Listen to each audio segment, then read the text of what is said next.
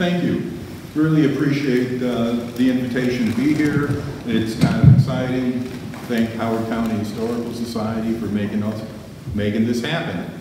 And if anybody can't hear us, if we're speaking too softly, which is so unlike us, please raise your hand. Let us know. And Nate, should introduce yourself. Yeah, hi, I'm Nate. I'm the Wayne's son. I know it's hard to tell. Yeah, not just the hands, the whole. I think this was even your shirt from when you 30 years ago. But yeah, so I used to work down at the B&O Ellicott City Station Museum, and now I'm at the Fire Museum of Maryland in Lutherville. And it's funny, even when I go there, they have I was just telling Mark, they have I think it's a 48 or 49, 1949 American LaFrance Ellicott City engine, fire engine. It's not running yet, but I'd like to maybe someday get it down here. You know, but is that the one from Ellicott City, or that was a different one? I don't know. I think that one might belong to the fire department here. Oh, okay. I don't know. Gotta ask around. Anyway, you know, what we like to do, instead of sitting up here and telling you and showing you everything we learned and going point by point through a book, just to have a little bit of a discussion, let you know what our thought process was, how we interacted as a father-son team to try to do this, some of the challenges that we faced, our favorite parts of this, and then you know, to also let you know what we're up to next for a second book, but we can't say too much yet. And that's kind of the way that we do this here. So, and then we'll take lots of questions if anybody has questions afterwards. So we often get asked, how do we get to write this book? Hidden History of Howard County. Why is it called Hidden History of Howard County? Who's the publisher and all this kind of stuff. But, you know, it kind of started basically in January of 2017, as far as I can go back to my email records, and just was walking along the pathways, living in Columbia. There's wonderful pathways, and an area that I've been by dozens and dozens of times. I just stopped walking a little slower, and I needed some back surgery, so I'm looking at the stones in these big piles, and I noticed that some of them had rough, squared edges. I was like, wait, that's not natural. And I took a closer look, and some of them had holes in them. And, you know, while I knew, and we both knew that there was a quarry on the other side of the river, this is off of Guilford Road near the Guilford Pratt Bridge. And, you know, I just had no idea why were these stones on my side of the river. I mean, it just made no sense. There were no quarries there, etc. So I contacted Howard County Rec and Parks, Claire Gouen. She had done some remarkable research, and she was the one responsible for putting up the interpretive history signage on that Pratt Bridge. And she told me what she could, but she said, you really need to talk to Jerry Euchreman, who's here, because Jerry was researching at the same time, had contacted her basically at the same time, researching the old Guilford Mill. And so we started comparing notes, getting out. It was really started this effort that was a pretty cool one to try to explain all these things that we didn't know. And of course, then it, you know, talking to Nate about it, because this guy was a history major from UMBC. And as any parent, when your kid tells you they want to be a history major, what are you going to do, teach? Yeah, I mean, that's all I got the whole time. Not just from me, but from everybody that I told. But yeah, history majors. Oh, you're going to be a teacher then. Okay. You know, and I'm coming from a government science background. And I'm thinking, well, it's just like with my field, you know, you research, you know the stuff, it's all documented in journals. Isn't that the way it is for history? I said, what are you going to do? What are you going to study? Everybody knows everything about history. And I was like, oh boy. I had no clue what I was getting into. And then the stories about your childhood, walking and looking at these areas, and on the bridge. Mm-hmm. It was interesting going back and looking at it. What I was 25 or something, but it was 20 years before that. There was this spot in this, what I didn't know when I was 3 or 4 years old, was an outcropping of granite. But we go back and look through it, and I'm like, oh, there's where my telephone booth was. And that was about that tall. And, you know, but I remember when I was about 3 feet tall, going up to it and pretending it was my little telephone booth, which you can't, speaking of historic artifacts, telephone booths. But yeah, and then going to the bridge we were mentioning, climbing, you know, walking across that before they redone the surface of it in 2002? Somewhere around there. 1 or 2. So there's this old pass-through truss bridge that was not safe for a 9 or 10-year-old to climb on, but I'm the youngest of 3 and was swayed by my older siblings to go ahead and try to climb it and try to cross it. It's only a 25-foot drop to the water.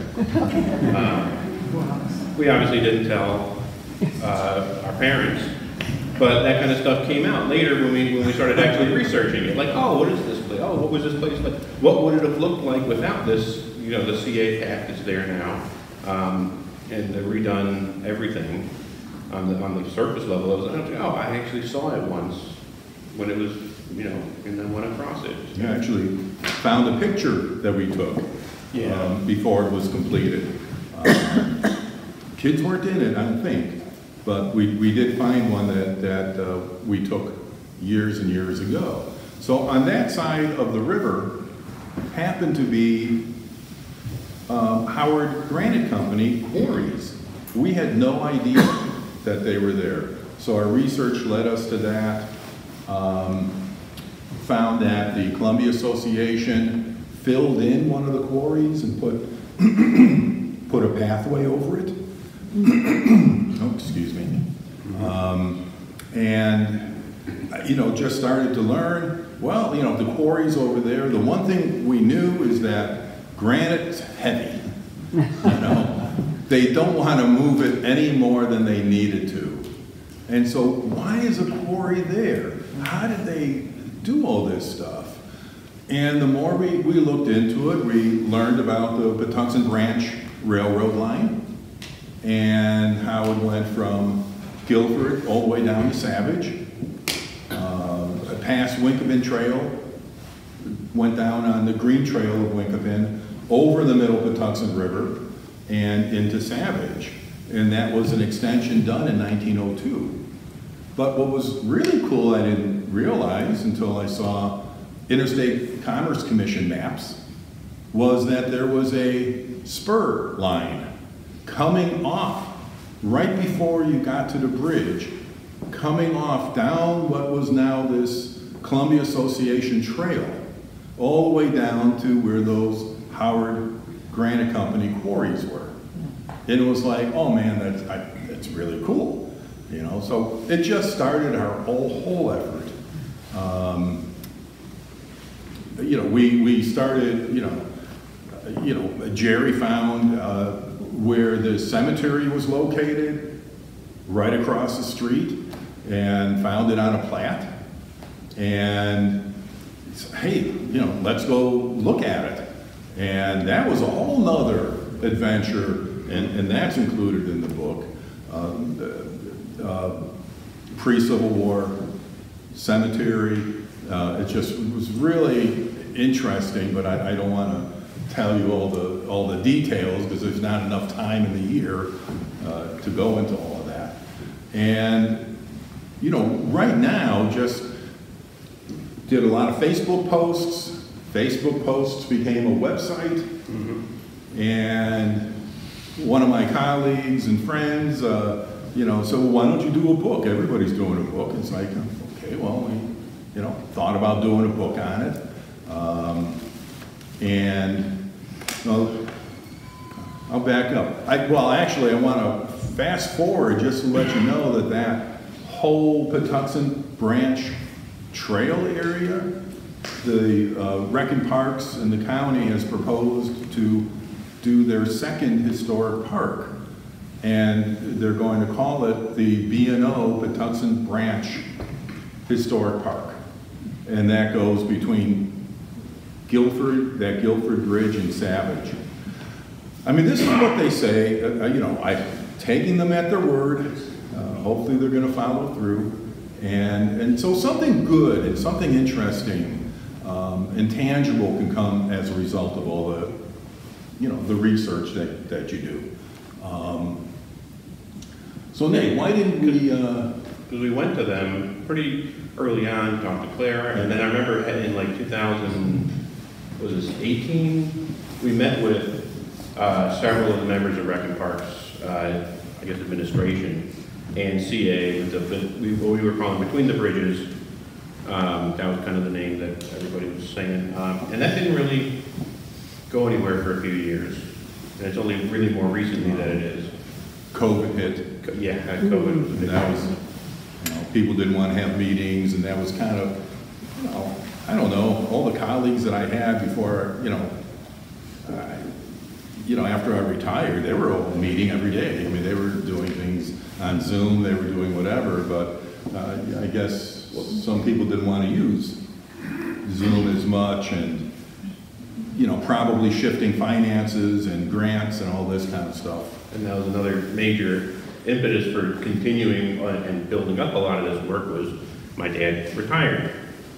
And never seen him happier. But it, you know, it freed up a lot of time. It gave him, you know, just freedom in general. So if anybody's not retired, I recommend it. Not from personal experience, but from his. I don't know if anybody in my generation is going to be able to retire, but that's a separate conversation. Yeah, that's, you know. But that really pushed forth the effort, and then I started working because of meeting with the county people. You know, my dad being my dad, and, you know, first a dad, then researcher, etc.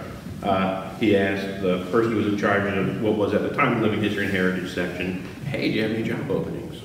My son's, I wasn't working at the time, and she said, well, we are looking, you know, we did just have a couple people leave from the Ellicott City station, and, you know, and so I interviewed, got the job, and was there until 2 weeks ago. Yeah, it was a contingent job, which meant not permanent, with no benefits.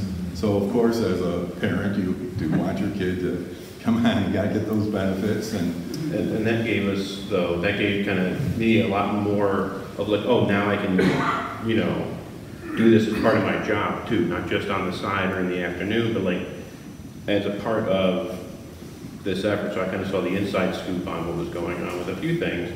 And it was really interesting to see just how much people did or didn't know about what we were trying to do or what we were even talking about. But yeah, and that happened, that was like 2019. I remember, as a quick aside, I remember the morning you retired, or the morning after you retired, I took a picture of him and me, and I said, look at the freeloader sitting eating breakfast. Because then I was the only one with the job. Yeah. Definitely. So that's how we started all of this, and our focus of the book, we wanted to write a book about Guilford and Savage area and that part.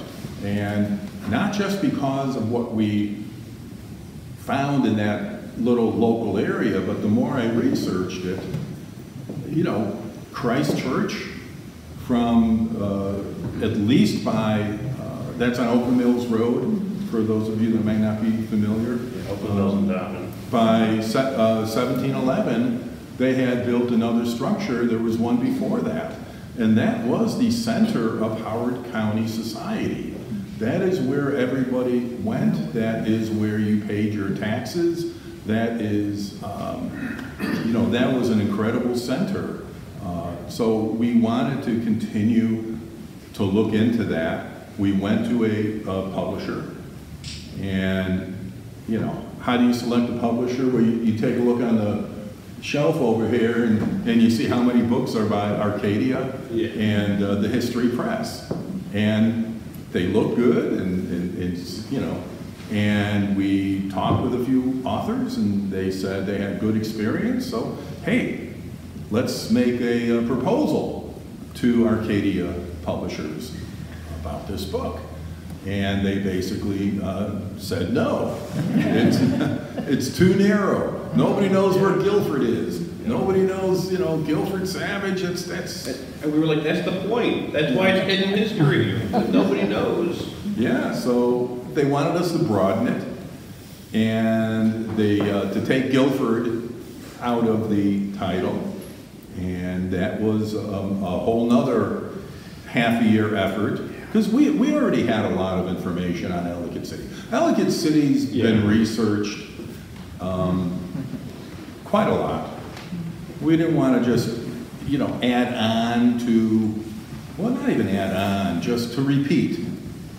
It really deserved its own research effort. And at the same time,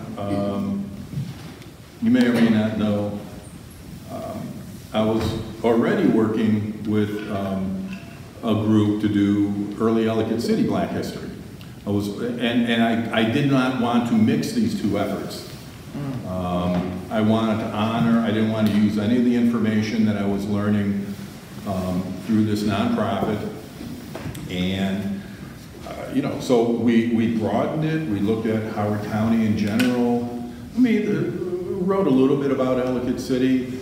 Some of the stories that you hear about the Ellicott brothers is that they built this mill, and, you know, or that all of a sudden everything happened in 1772. Well, you know, it was at the end of 1772. Things didn't really start going until 1774. And no, you know, one of the stories is that there was this Mill Act in Maryland that encouraged, they wanted to encourage milling, grist mills. They wanted to encourage this, and so they had this thing where if you bought some land to do a mill, you were granted property on either side of that, either side of that river, and then downstream a bit. And they were really, you know, they're really gracious with this, and they wanted to push it, and they wanted to encourage mills. Well, by the time the Ellicott brothers got here, that had already been, the Mill Act was already voided because people were getting too upset about their land being taken because somebody wanted to build a mill. So that really didn't happen. They first bought in Baltimore County, and then 1774 they bought land out here in Howard County. But you could read a lot about that all throughout this museum here. It's a pretty cool, very interesting history, but it's history that more people were familiar with. So the topics that we chose were things that we didn't think people knew that much about or didn't hear about. One of the first things that I did as a history major in school, I'm sure my dad did in science, was a literature review. Who's already written what, and what do they say? And when it comes to the Guilford area, it's like nothing. It wasn't much. Here or there. There was a booklet about Savage by Vera Ruth Philby, and some of it, I mean, it was really good, really done. It was done in 1965. She was with National Security Agency. Her husband, can't remember his name, he was with the Maryland Historical Society, and it was a pretty well documented book, but some things didn't make sense. But for research done in 1965 with the tools that they had available, that was really, really good. And we always have to keep that in mind, that everybody didn't, the internet wasn't around in the 60s or 70s or 80s. You couldn't just do research. And it's only been in the last, 10, 15 years that they're putting collections online. Yeah. They weren't always online. And thankfully they're putting those collections up because, basically, I do know people that spend all day and week at the Maryland Archives in Annapolis, at the State Archives. But, that's not who I am. I like to play on the computer and, try to do research, and then if I find a lead, I'll go and try to follow it up. But, what you're mentioning, so the literature review, it's different, I think, when you're writing about history than when you're writing about science. I did literature reviews, since the early 80s. I had to do that for my master's thesis. That's what you did. But it's the information is open to less interpretation. You're looking at data. You're looking at what somebody published. You're looking at, you have an idea. You have a hypothesis for your thesis. And you're trying to find evidence and data to support what you're thinking. That's kind of how that science process works. Well, for history and many other things, it's almost, the opposite in many ways.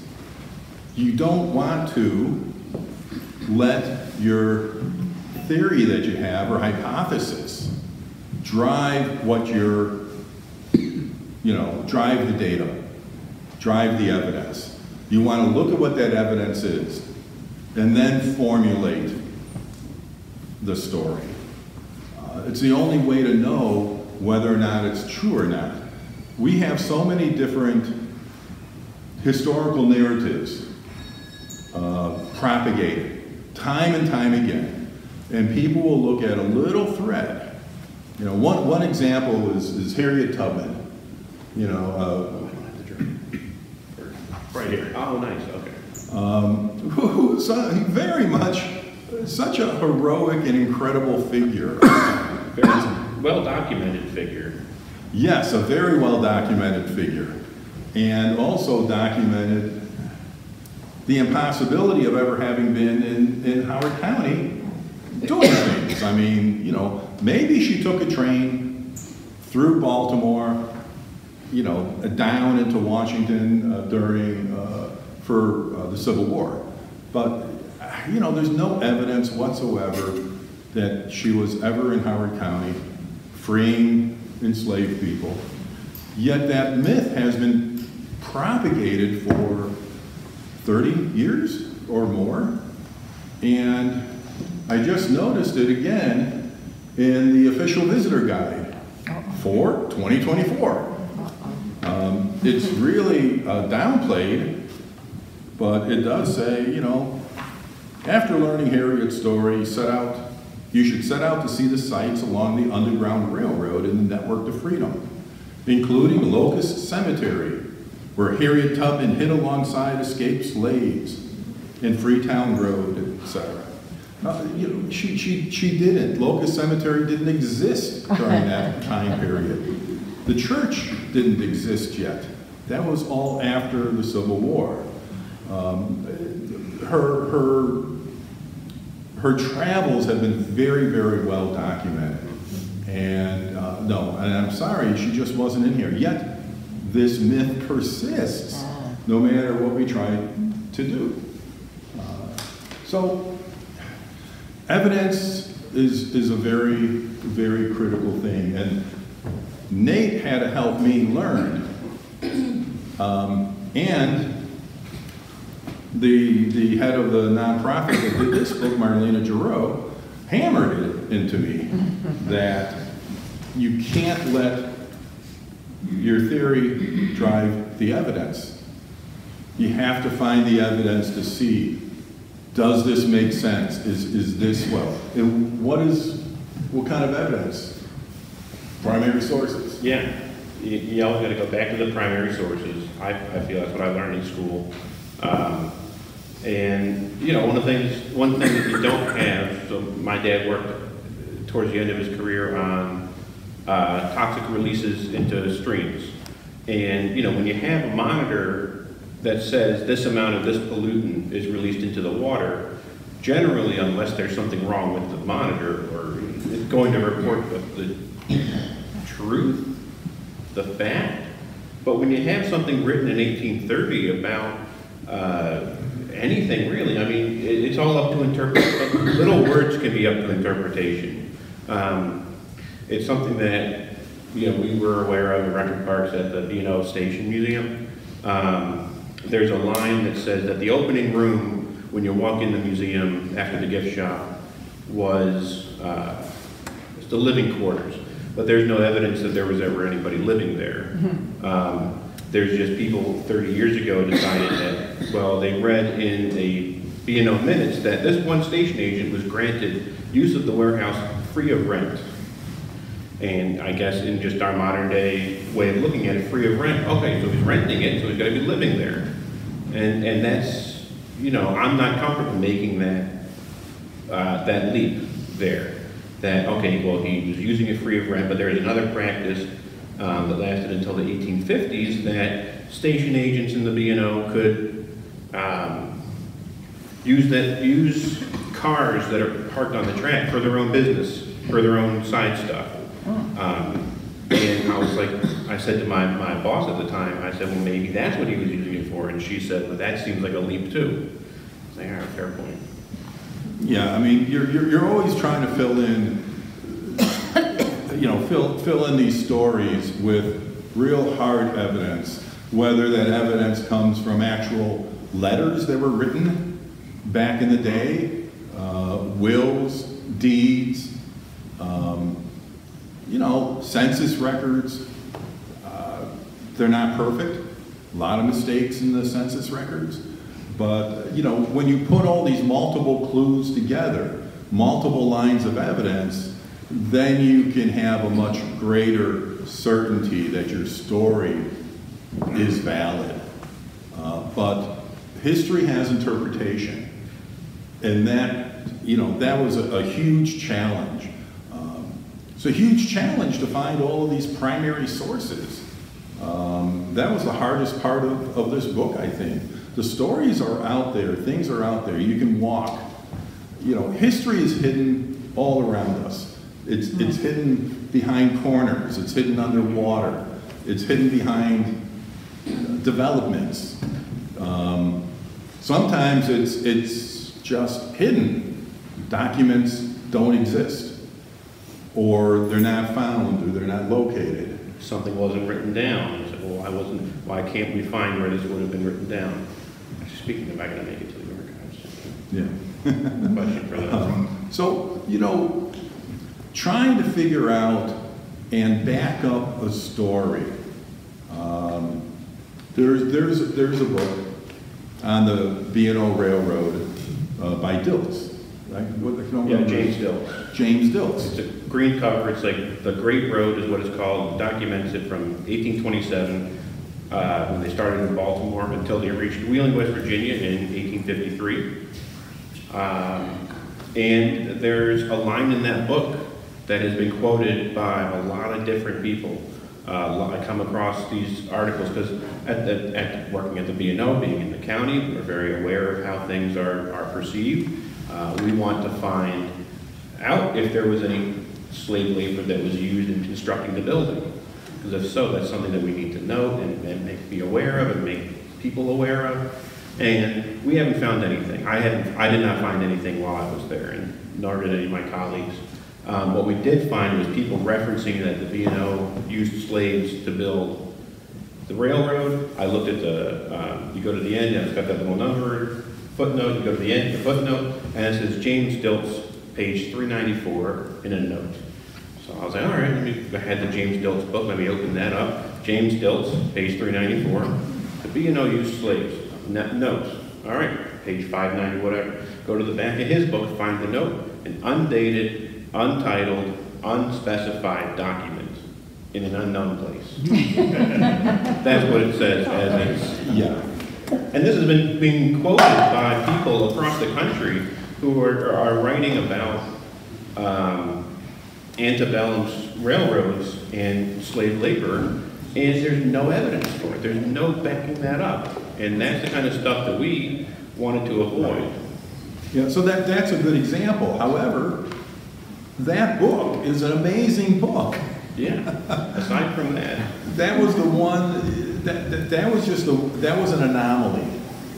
That book is well cited and has provided a lot of insight for me as we work on our second book. And that's something that is not official. We're engaged in research, lots of different things. Some of it has to do with the railroad, because in Howard County you can't avoid history being affiliated with the railroad in one way or another. It was a B&O Railroad, towns named after it. You know, two of the county's borders are formed from the railroad, or the river, but the river runs along, railroad runs along the river here, and then there's the Washington branch that kind of splits it from Anne Arundel County. So we did our best to find primary sources, which is why we have 464? 453, maybe? 10 notes. We want people to look at this. We want people to verify. 454. Pardon? 454. 454. Now, we could have used up some of that. We could have used up a lot of that space to tell more stories and have less documentation. When you go to a publisher like this, you notice that all the books are around the same size. There's a limit. We were given a limit of 50,000 words and somewhere between 60 and 90 images. It was in a contract. We agreed to that contract after you know, we negotiated with all these different things. By the way, you don't make much money.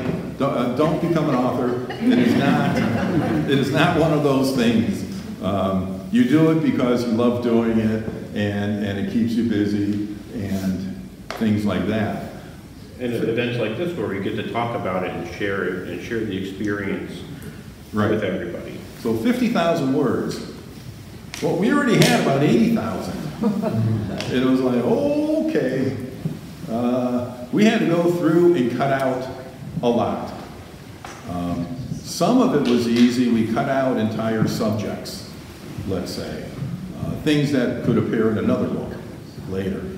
A lot of times if it was like a one-off thing that didn't really have any connection to the rest of the book, like just a really cool story that went on for a few pages, but there was nothing that had to do with the theme of hidden history, the other subjects in the book, we took that out as well. Hidden History was an entire series that Arcadia Publishing, the History Press, had. They had books called Hidden History of whatever. They had nothing for Maryland. They did not have any hidden history books for Maryland. So we filled that one niche. Unfortunately, we were also told you can't do a second hidden history book. You know, they don't do part twos. But they do have a series called Lost. Okay, they said a lot of hidden history authors will go to Lost as the next one. So it's kind of like Lost Towns and Industries of Howard County. That sounded like a fairly good one. And they said, well, whenever you're ready to contact us, because they were happy with how things turned out, and so we're collecting all that information.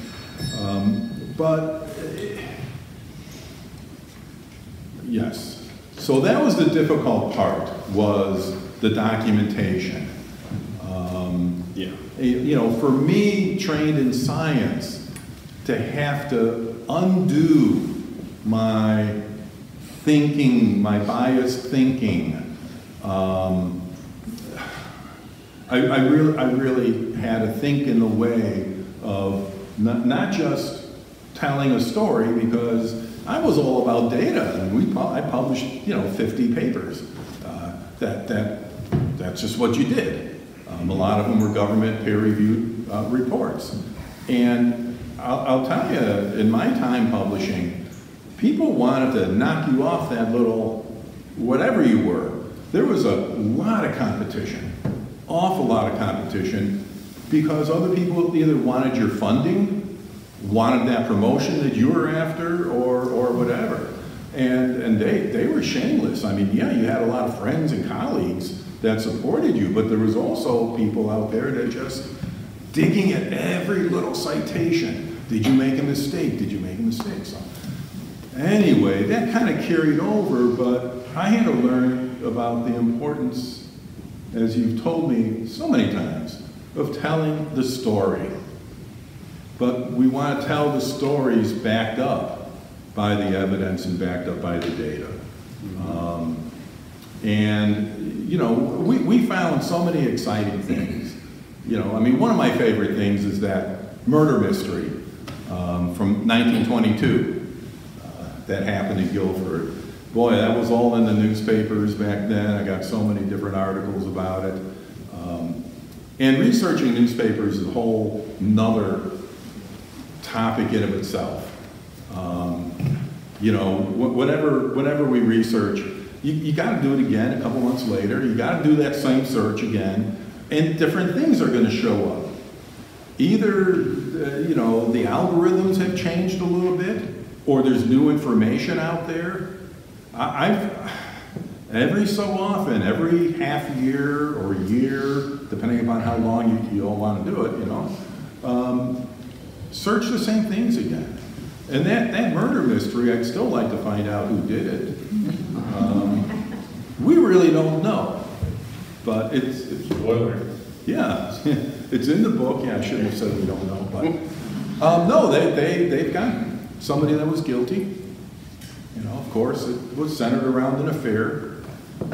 There was a missing weapon, a murder weapon, that they found in a quarry that was right off of the Little Patuxent River. It's a Guilford and Waltersville quarry. They drained it, found it in the mud, confirmed the ownership.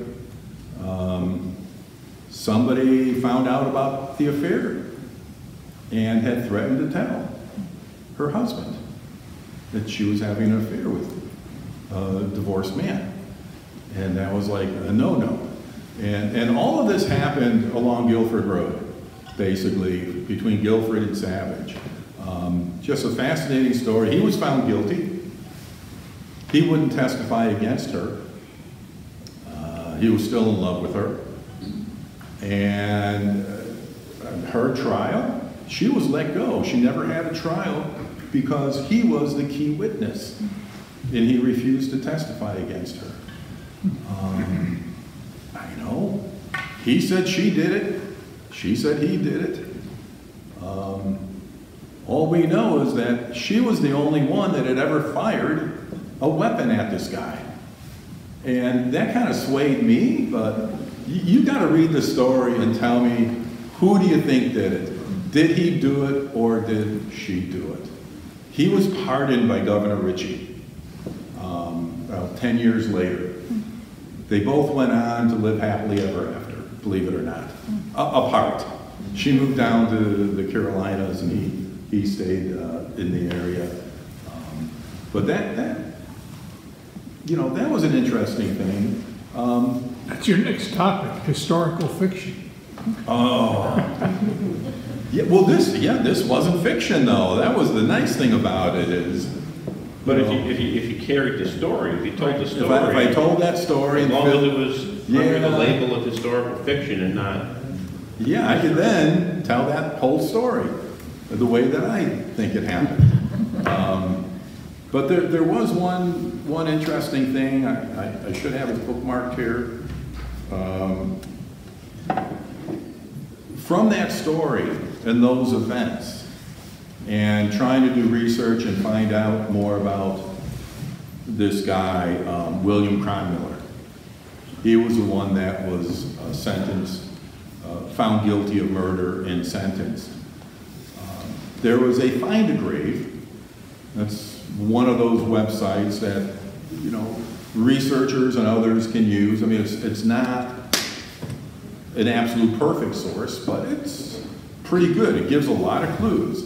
You go into Find a Grave, and I was looking up his Find a Grave and where he was buried, and there was you could leave a little note to somebody, like, you know, rest in peace, you leave flowers, you leave whatever onto this website. And there was a note on this website from just a couple years ago. And it said, "Great-grandpa, what did you do? You must have really loved that woman to kill her husband. Rest in peace."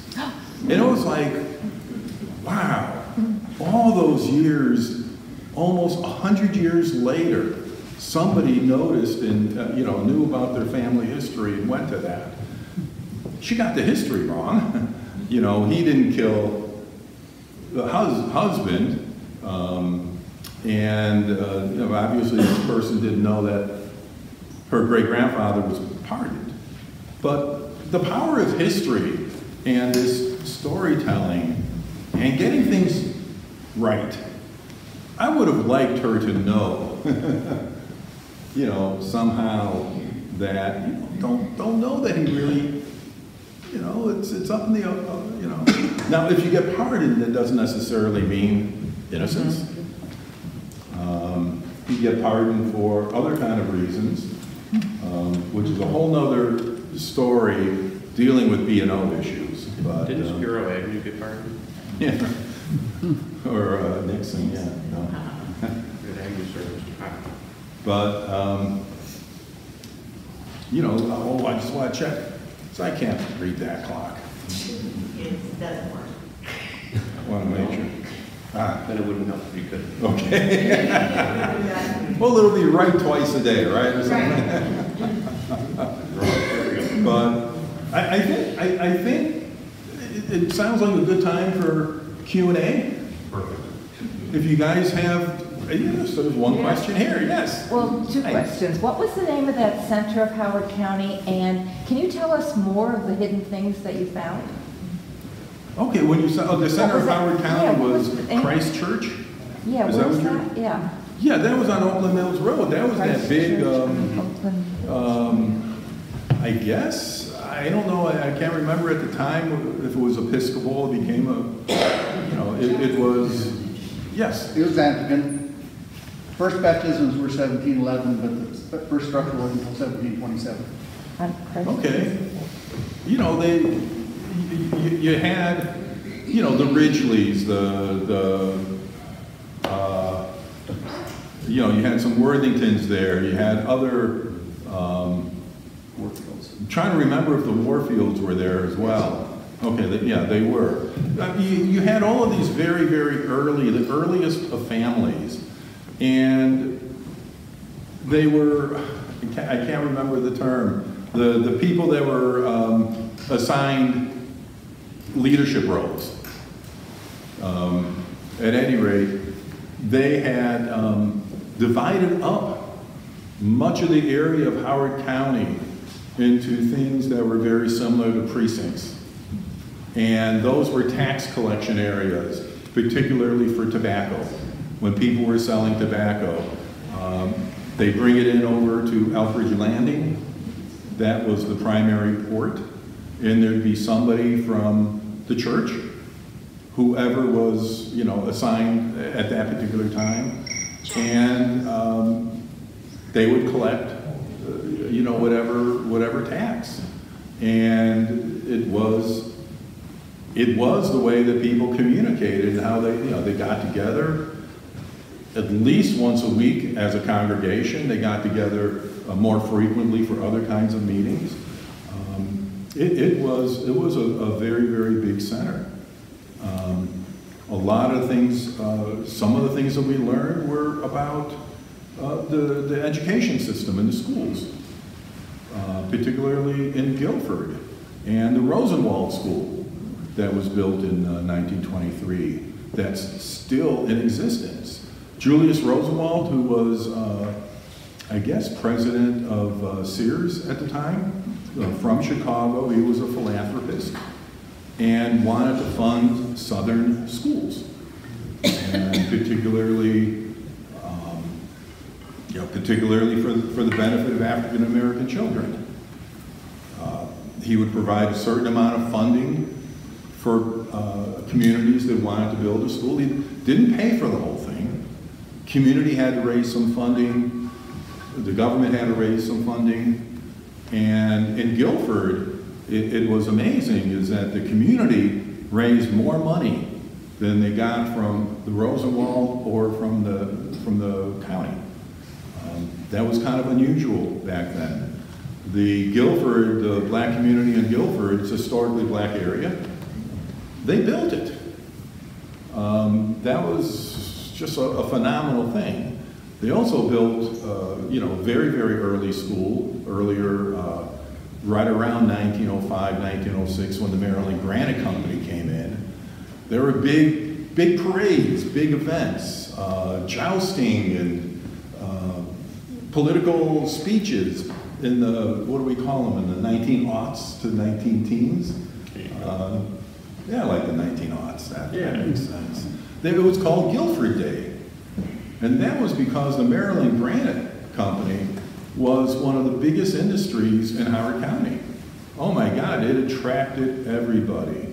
And the events they had, and they even played baseball. They had baseball competitions between different communities. But the jousting, that was the whole thing. The nights, they had sometimes over 5,000 to 8,000 people attending these. It was just a single day of competition, picnicking, fun, prettiest baby contests, all these different things. And of course, the dreaded political speeches. Whoever was running for office, at that time, Senator Gorman wasn't running, but his son was. He was a politician. And again, we talk about that in the book.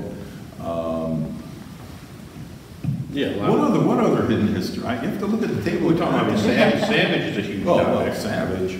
And speaking of hidden, that kind of was some of the Jim Crow era rules, de facto kind of institutional racism that occurred in Savage. The people there aren't a big fan of talking about now. Not everybody. Some people are. Some people want more of that history to be discussed, but Savage was a sundown town. Until the for most of its existence until about the 1980s or so. That is not what it is now, but it's important to recognize that. A sundown town, no black people were allowed after sundown, or else. That's the way it was. You're allowed if you're working. There are a lot of washerwomen, maids. There were people like this, but you kind of knew that you had to be out of there at a certain time, and that was just the way that history was. There were a couple deeds that were implemented in 1920s and 1930s, saying that we'll give you this land or sell this land, but you can't have anybody with a drop of black blood living on it after, that you can't sell it. You can't do anything. And that was what they did. And I'm just very, very thankful that that is not what Savage is today. I've encouraged people all the time to go there, check it out. It's a historic mill. 1822. Not 1816 as they have in some of their documents. 1816 came up because somebody found on a windowsill during Reconstruction in the 1940s something with a name and a date penciled into a windowsill of 1816. And that all of a sudden became their big date that they want to use for their anniversaries. I'm sorry, the land belonged to people, other people. It wasn't until the 1820s that the Savage Manufacturing Company even existed, 1822, 1823, and that they started to buy the land and build. The one thing that's remarkable when you're looking at any of the industry, in the history of the industry in this county, in the 1800s, and even in the early 1900s, boy, they built stuff fast. They built it, and they went to town on it. They got these things done in months. They built the entire railroad in a very short amount of time. Unbelievable effort. I mean, there was a lot of labor involved. So Savage Mill was probably built in, started 1823. By 1825, they were having an amazing business. And the same thing over here for the Ellicott Mill. They really did, I mean, they just bought the land in December of 1722. Pardon? 1772, sorry. And by 1774, they had a thriving business going already. I mean, they were in business, they were selling, they were merchants, they had a store. And, one of the things I'd like to share in our next book is a little bit about the ledger from that store and the kinds of things that these people were buying, who was buying from their store. And I will tell you, there was a lot of whiskey that got sold by the Ellicotts to everybody in the community. That was, and Maryland had been known, and I don't know when that ended, as a big rye whiskey state. It was very, very prominent. I'm still researching the origins of the name Whiskey Bottom Road. The Voices of Laurel is putting out a story I wrote about it that should be coming out any month. But I'm learning more. And that's the other thing. None of this research stops. It's not like, okay, here, it's done, put it on a shelf, move on. No, there's still questions. People come up with questions. Some people come up with answers. Things that we've never considered. And it's just a lot of fun. It has to be fun. People, I know Jerry, you've written some really nice articles about history for the legacy here for the Howard County Historical Society. And Barb here, along with her son Liam, kept me going on doing the research on that cemetery. I'm not as sure-footed as I used to be. I think I used to be more sure-footed. I don't know. But it's really nice to have, company, another set of eyes, and really smart people helping. I mean, people notice things that I don't. And anyway, that's a long-winded to your basic question. Any other questions that we could answer? Yes, sir. You mentioned quite a few different kinds of sources. Which one was most helpful to you on the book? What category? Newspapers or maps, letters? Yes. I like, the reason I like newspapers, not necessarily to rely on them as pure fact, but they give you clues. Some of them are factual, some of them are reporting a document, or reporting what the government did, or they might have a vote tally that'll be harder for you to get. I mean, newspapers communicated an awful lot of information. And I have 3 different newspaper subscriptions, archives, to look at, and I check them all very frequently.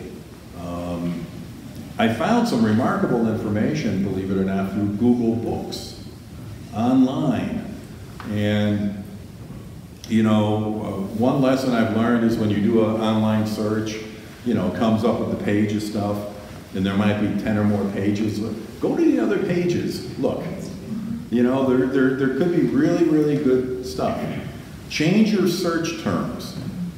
And some people have multiple spellings of the same name.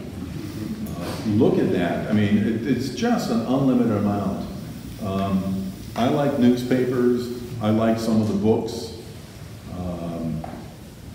You know, right now I'm really getting into some of the B&O annual reports because they talk about people. They talk about people that lived here. They talk about history. And, you know, fortunately here in Maryland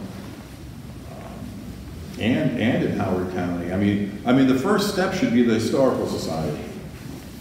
You know, if you're looking up anew, see what they have. And then you also find out what they don't have. But it gives you clues to, you know, to what you need to look at. Yeah, I was going to say that was going to be my first answer is I had a set of specific archives that I went to, that I would search this place for this, that place for that. Maryland State Archives, the Howard County Archives, B&O Archives, Library of Congress, and I would just plug the same search term into all these different ones and see what fit. And eventually, I kind of knew, all right, well, this one wouldn't have this document, but maybe it would have this. I went to the Maryland Center for History and Culture looking for something about a letter that Robert Garrett wrote to the station agent of the railroad station down there, because that's where I work, so everything's about there, other than what's in here. But I went there, and then I got several folders worth and went through it all. There wasn't anything, but most of the other places didn't have anything. So I had like a set number of archives that I had, and would just go through those. Well, and at the Maryland Center for History, and well, it's the old Maryland Historical Society, right? Yeah. Yeah. 5 years ago they changed it? When I was doing research on Savage Mill, there was a reference to a kind of a small ledger, a notebook that had belonged to a David Carroll. And David Carroll was he was an apprentice at the mill, at Savage Mill, basically right when they opened. He lived in Guilford. As a matter of fact, his oldest son, who was an infant, sadly. First, I think you should say. Pardon? First son. His first son. Not oldest, because he was 6 months when he died. Yeah, right. Well, his first son That's was what it's actually like buried at the son. Guilford Cemetery that Jerry located for us, and Barb and Liam and I and Jerry explored. You did a lot of work on that. Yeah. You really did. You're not taking the credit you deserve. Well, you know, I really needed you guys because it was like, you know, really, it was a lot of work, a lot of stress, and the encouragement was really, really appreciated. But that led to, who was David Carroll? Well, you know, he ended up with the Woodbury Mill along Jones Falls. He was a big industrialist, along with Horatio Ambrose. They were both apprentices at the same time, and then at Savage, and then they became business partners. What I also found about David Carroll was actually there were two graves, John Carroll and Eliza Marlowe. Well, John Carroll is David Carroll's brother, and Eliza Marlowe was John Carroll's wife. First marriage.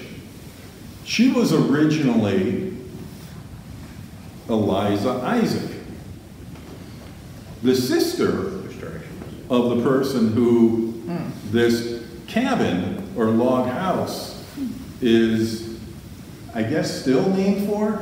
Yeah. Thomas Isaac. And so there was one of the big lessons was that even if you're just studying in Guilford, it's connected to everything else in the county.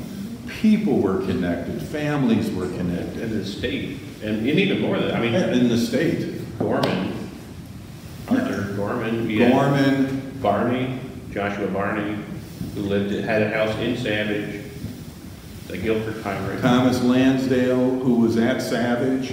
He was one of the managers in the 1820s, early 30s for Savage Mill. He was one of the founders of Triadelphia, which doesn't really exist anymore. Horace Capron. But that'll be in the next book. Right? Laurel Mill and all these other things, yes. So, do we have time for one more? Yeah, well, so it's just about one. So let's do one more question, and then we'll wrap it up. Okay.